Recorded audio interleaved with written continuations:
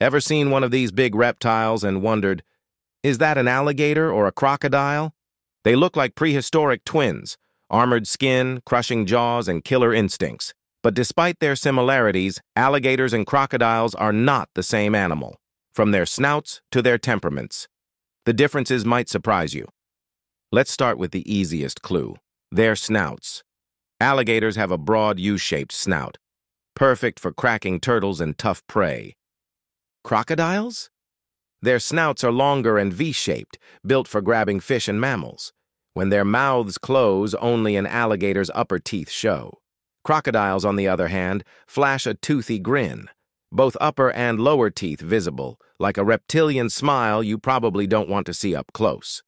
Home turf is another big clue. Alligators prefer fresh water, calm rivers, ponds, and swamps. That's why you'll mostly find them in the southeastern U.S. and China. Crocodiles, though, they're the world travelers of the reptile world, living in saltwater and brackish water from Africa to Australia. Their secret weapon? Special glands in their tongues that let them excrete salt, making ocean life no problem? Don't let those lazy looks fool you. Both are dangerous. But crocodiles are generally more aggressive, attacking anything that comes too close.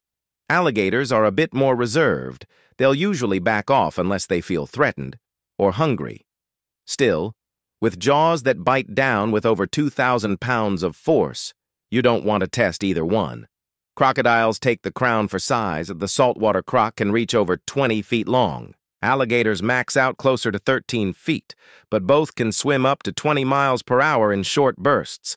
Their muscular tails aren't just for swimming, they're weapons, capable of knocking prey right off the shore. So, alligator or crocodile? The truth is, both are ancient survivors, perfected by 80 million years of evolution. Different looks, different homes, same cold-blooded mastery of the wild.